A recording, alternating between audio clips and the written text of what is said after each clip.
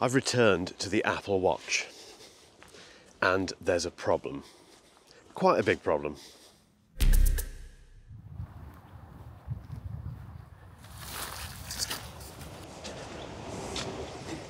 Some of you might remember that I did this walk about 2 years ago when I first got the Apple Watch Ultra, and a lot has changed since then, including how wet everything is. I'll do anything for a YouTube video, but I'm not convinced that's worth it. Okay, so 2 years ago, Apple introduced the Apple Watch Ultra, and I jumped on it straight away. I had the Apple Watch 1. I was one of those people, one of them, who bought the very first Apple Watch, and I've really enjoyed it ever since. It's been something that's been on my wrist for a long time, since 2015. However, since about January this year, I've been wearing different watches. And that's given me a completely different perspective of the Apple Watch. Now we have the Apple Watch Series 10, which I've been wearing since the 20th of September when it was delivered to my door. And there's one huge problem and there's one saving grace. So let's get into it. Just a quick word about this channel. 87% of people who watched the channel this year aren't subscribed. And the more subscribers I have, the more of these videos I can do, the more new tech I can get in front of you, and the more cool stuff we can do together. Kind of together, you get the point. But if you haven't hit subscribe yet, you know what to do. Let's go through those other watches that I've used this year. So the first one, and the one that spent the most amount of time on my wrist, is the Garmin Mark Commander, which I know I've promised to review, and it will feature on the channel at some point, I promise. But that is a kind of military-inspired Garmin watch, which has epic battery life, as you might expect, amazing build quality. It is about 2,600 quid. It's a lot of money, and there was a big bug with it, certainly in the version that I've been using, which made it freeze occasionally. So you'd look at the time, and the time would have been from 3 hours ago.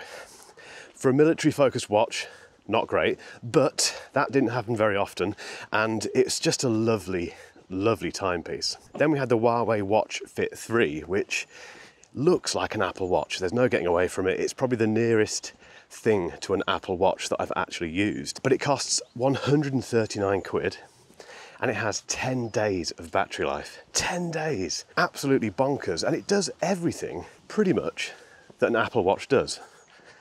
Which, I couldn't get my head around that. 139 quid, 10 days of battery life. Then we had the OnePlus Watch 2R, which was my first experience of a OnePlus wearable. And again, a lovely watch, loads more battery life than the Apple Watch, a circular face, just like the Garmin Mark Commander. Looks really nice. You can use it pretty much anywhere. So unlike the Apple Watch, it's a sort of watch that you can wear to work out, but also take out if you're going out for dinner or that sort of stuff. I've always struggled with that with the Apple Watch in terms of it looking dressy, if you like. Not that I do many dressy things, but you get my point. The Watch 2R is a very good option, and again, a bit cheaper than the Apple Watch. Then we had two more watches from Huawei, the Watch GT5 Pro and the Watch Ultimate, both of which I absolutely loved. Again, circular design, beautiful construction, and just the look and feel of them is absolutely lovely, right up my street, and loads of battery life again. Days and days of battery life. And the challenge Apple has with me now is that all of those watches have caused a bit of a problem for the Apple Watch Series 10, because I didn't miss the Apple Watch at all, really. I genuinely didn't. So when this arrived, it needed to perform. So a lot of people were expecting quite a big update from the 10th generation Apple Watch, and I've picked out a few of the things that Apple did. So it's the lightest and thinnest Apple Watch ever. It's 9.7 millimeters, which is 10% thinner than the Series 9. It's got the first ever wide-angle OLED display. No one seems to know what that means, but it does mean that it's 40% brighter when viewed at an angle, which makes sense, I suppose. And that's true. Looking at it, I mean, it's not sunlight out here. It's an overcast British morning, but it's very viewable from all angles. So we'll give them that. That makes perfect sense. It's got more rounded corners. It's got a wider aspect ratio, 2000 nits of brightness, which in these conditions, again, don't make a huge difference. But when it's very sunny, I have used this when it's been very sunny, believe it or not, you can see it very well. So it's got kind of almost Apple Watch Ultra brightness levels, and the display is of ultra quality as well. But what do those design changes mean? So when I first got the Apple Watch on my wrist, again after several months of not wearing one, I was a bit disappointed because I was so used to those other watches that I've just mentioned, particularly the Huawei GT5 Pro and the Watch Ultimate. They're such lovely watches and they're right up my street. This is a very subjective thing, by the way. You may not agree with this, but for me, circular watches. Oh, I didn't even mention the Galaxy Watch Ultra, Samsung's version of the Apple Watch Ultra, which looks nothing like the Apple Watch Ultra, by the way. I love the design of that thing. It's big, chunky, looks purposeful. And having gone from watches like that to this felt like a bit of a downgrade. However, the more I wear it, the more I'm getting used to it and getting back into the Apple Watch thing. And I do like this jet black aluminium version. This is their first ever polished aluminium Apple Watch, and I think it looks really nice. The other thing that's great is the fact that it is thinner, which again isn't my preferred thing, but because it's thinner, they've moved the lugs where the strap attaches to the watch, and that basically means that the watch sits much closer to your skin. My podcast co-host Rob discovered this. It wasn't myself, but as soon as he mentioned that, I looked at it and thought, yeah, it doesn't kind of bulge out of your arm anymore like it used to. The more I wear it, I'm getting there. It's like that mate that you were really big mates with in the past, and then something happened, you fell out of touch, and then you spent about a year apart, and there's always that kind of awkward silence between you. So you decide to go out for a drink, and that first drink you have with that mate is a bit awkward. There's a very kind of, orcs handshake, and then you're kind of fumbling around wondering what to say. And then within 10, 15 minutes, you're getting on like a house on fire. I'm not getting on like a house on fire with the Apple Watch Series 10 just yet, but there's something happening. We're on that first beer. I hope this makes sense.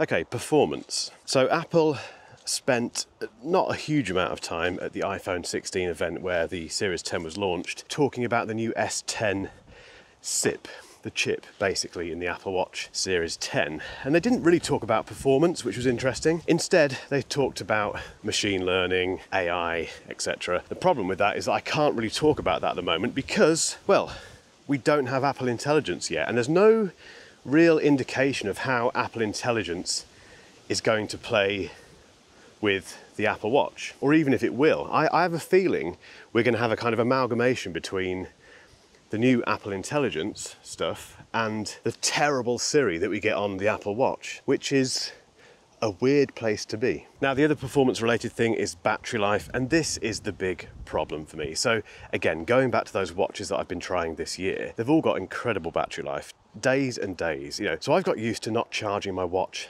that often. So to come back basically to the Apple Watch where you have to charge it every day, you really do. They still say 18 hours of battery life, which means they expect you to charge it overnight, or I guess quickly when you're having a shower or whatever. And it does charge quickly, which is nice. But if you want to do sleep tracking, you've got to keep it on overnight. And for me, having to keep charging it throughout the day, well, once a day at least, is just really annoying. I've got so used to watches that don't need that. So this country walk has very rapidly turned into a walking around the streets of where I live. Apologies.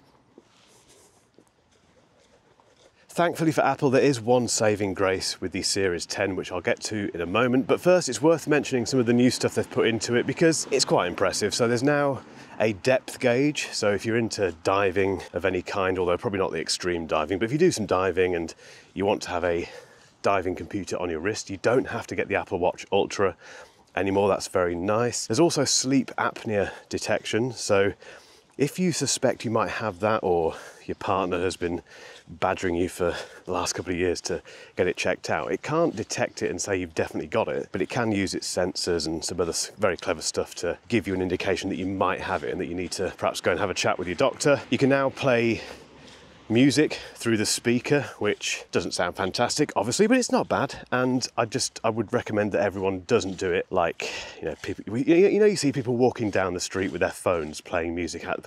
Don't do that. And there's a new Translate app, which I haven't tried yet, but it's nice to know that you've got that kind of thing on your wrists if you're traveling. And now onto the obvious savior for Apple, the ecosystem. I knew you could see this coming a mile off, and I know some of you will immediately be typing that I'm a fanboy in the comments and, you know, calling me out for just being weak and all that sort of stuff. But there's no getting away from the fact that Apple has, in my opinion, the best ecosystem. The best example of this, and the simplest way to put it really, is that whenever I look at my watch, it gives me information I expect, either based on what I'm doing or, more importantly, what's happening on my phone. It unlocks my Mac without me thinking about it. It authenticates stuff on the Mac. It can act as a brilliant Apple TV remote. The list goes on and on and on. It just works. And yes, as fanboyish as that might make me sound, and as weak as I probably am for giving in on the battery life stuff just because of the ecosystem, I'm afraid it's true. And any of you who are watching this who are in the Apple walled garden, no matter what you think of it, if you're happy about that or not happy about it, you can't deny that it's true.